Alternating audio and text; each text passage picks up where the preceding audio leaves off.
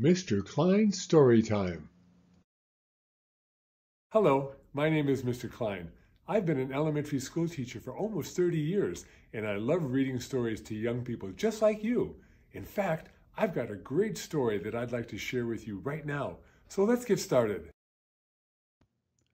What is a Refugee? By Elise Gravel. What is a refugee? A refugee is a person just like you and me. Refugees had to flee their country because they were in danger. Some of them had to flee because their country was at war. Some had to leave because powerful people didn't like what they thought or said and wanted to hurt them. Everybody is created equal. Others had to leave because people didn't accept their religion or hated them because they were different. Most refugees would have preferred to stay in their country with their friends and family. But it was too dangerous. Also, often, their homes were destroyed and they didn't have anything left.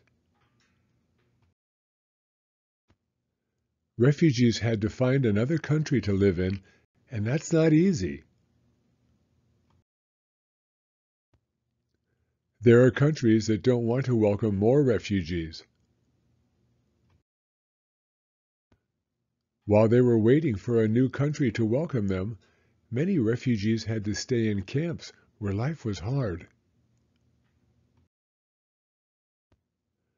Refugees were lucky if they could find a country where they could live a normal life and do normal things like go to school and make friends, work, live in peace and safety.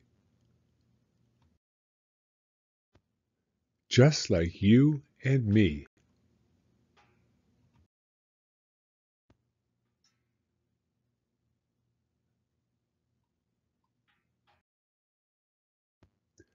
The end. Please read the next 2 pages for more information about refugees. Refugee Kids Speak. I met some refugee kids while writing this book and asked them to tell me a bit about themselves. Here is what they had to say. My name is Ayla. I had to leave Syria because of the war. I love to draw with my sister. We make funny comic books. I'm Majid. I come from Sudan. There was a lot of fighting. I'm very good at soccer. I could play all day. My name is Rosaline. My family is from Haiti. My grandmother and 2 of my cousins couldn't come with us. I miss them so much. My name is Musa. I come from Afghanistan. I love video games, especially Fortnite. My parents think I play too much. My name is Nala, and I left Somalia because there was a war and a drought. What I love about my new country is Halloween. We didn't have that where I come from. My name is Sebastian, and I used to live in Cuba. We can't live there anymore because my parents don't agree with the government. I want to be a veterinarian when I grow up because I love animals. Some famous refugees. Madeleine Albright's family first left Czechoslovakia in 1939 to escape the Nazis. In 1948, when Madeleine was 11, she and her family fled Czechoslovakia once more, this time for the United States, when communists took over her country. At the age of 60, she became the first woman to be appointed Secretary of State.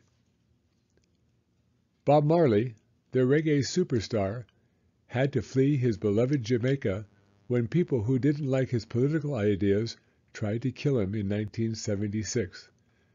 He recovered in the Bahamas and then moved to England, where he recorded more reggae hits. Born in Pakistan, Malala Yousafzai fought for Pakistani girls to have the right to go to school. When she was 15, she was shot by someone who didn't like what she stood for. She escaped to England, where she continues to champion girls' rights to an education, and was awarded a Nobel Peace Prize in 2014. Albert Einstein left Nazi Germany in 1932 when Jews like him were being persecuted, and he found refuge in the United States. His theories about light, matter, gravity, space, and time have completely changed the way we understand the universe. When she was a child, Anne Frank and her family fled Germany for the Netherlands to escape the Nazis. They hid behind bookshelves at the top of a building for 2 years, but they were eventually found.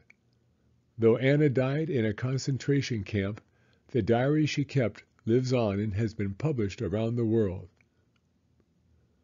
Luol Deng and his family had to leave South Sudan when he was 5 years old and a civil war broke out. At 14, he came to the United States, where he became an all-star in the NBA. Freddie Mercury's family fled Zanzibar for England to escape a violent revolution in 1964 when he was a teenager. He became a rock star, and his band Queen still makes people dance and sing. Thank you for coming to Storytime. If you like this video, please give it a thumbs up. I read new stories every week, so be sure to hit the subscribe button if you'd like to hear another one. Hope to see you again soon.